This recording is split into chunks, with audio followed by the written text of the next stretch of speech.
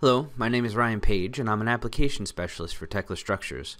Today in this video, we're going to be discussing general arrangement drawings. Specifically though, we're only going to be covering a few key points.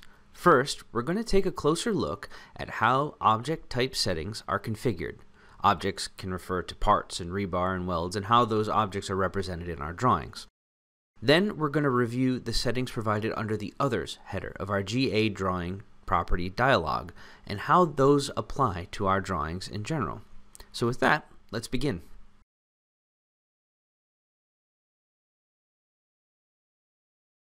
When looking to specify the look of our objects, whether that be the parts or pores or rebar, embeds, and so on, we do this through the settings located under the Objects header.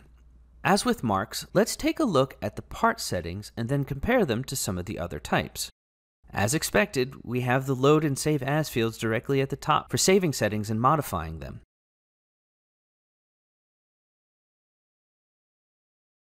The Content tab controls the options we can specify for how our parts are going to be presented, and the Appearance and Fill tabs control the part's color, line type, and hatching options.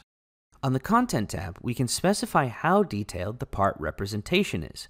We can also take a look and specify settings on whether or not we'd like to see hidden lines for parts behind our concrete or parts, or even the hidden contours of our part itself. Users can show center lines or other reference lines of the part if desired and control some of the additional marks or features to be visible on the part. For example, turning on the ability to see the chamfer if you provided a chamfered edge. On the Appearance tab, we can specify line types and colors for visible edges, hidden lines, center lines, as well as reference lines. The Fill tab allows us to provide a fill color and/or pattern independently for both the outside face of our part or for when the part is shown in a section cut. For other types of objects, the settings for the Content tab may vary and will be a little bit more specific and applicable to those objects, but users will always have the ability to dictate how these parts look, and they'll find familiarity with the Appearance and Fill tabs. Now, as a final note on object and mark settings, it's important to state that if you would like to modify or create settings to be used in the object level settings, just as we have, they need to be done through the General Arrangement Drawing Properties dialog box.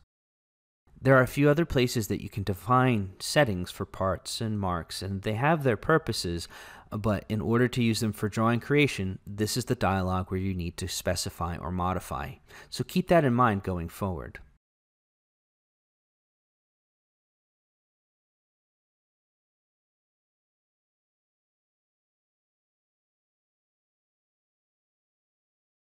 Now, before we close out our tour of the General Arrangement Properties dialog, we do have a few other settings, and they're located under the Other header down below.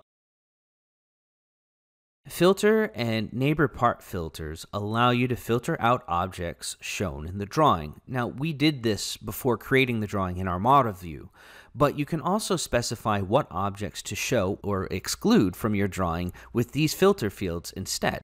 Now we see neighbor parts pop up in a couple of different places, and it's probably good to address what they are. Neighbor parts refer to any part, be it concrete, steel, or etc., that is close or connected to our actual part, the subject matter of our drawing, which we do want to show in our drawing.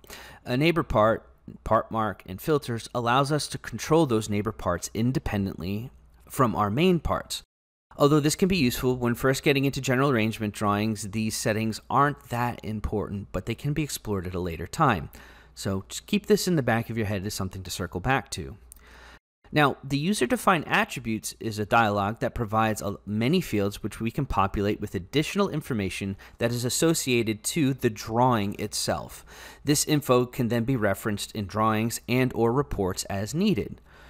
This information can be generic and with notes and comments and things, but there are also tabs for the drawing and submittal workflows where you can populate fields for drafter, checker, approver with associated dates and reference that in the actual title block itself for revisions. Lastly, though, we have what's called protection. Settings under protection allow users to define protected areas in the drawing. Protected areas in drawings prevent text marks or dimensions from being placed in that area, or essentially on top of your objects. For example, in general arrangement drawings, you often want to have different protection settings in plan views versus section or detail views. In plan views, you may want to show marks inside the area or on top of, say, your slab. It's not a big deal to have callouts there. However, in a section view, that's not the case. You're going to want those marks to be called on the outside. Using the protection settings, we're able to go ahead and dictate how Tekla will handle that. Now, here's an example taken from our Tekla user assistance page on protected areas in drawings. We can see the dialog box in a couple of highlighted areas. Up at the top with number 1, text and marks may overlap with part corners and edges, but not with the part content. Now, for the highlighted area number 2, dimension values may not overlap with any other dimension arrowheads, lines, or values. This dialog box can take a little bit of practice in getting used to, and if you can navigate to the Tekla user assistance page with this diagram, it also lists out which each of the icons describe and depict. I'll provide a link to this page specifically in this video's description. And with that, this is going to conclude our look at general arrangement drawing level settings. There's still more to cover on general arrangement drawings, and we'll be taking a look in future videos how the information we've already spoken about correlates to view or object settings, as well as a deeper dive into drawing layouts. So make sure to keep an eye out for our next videos. This concludes our video. Thank you for watching.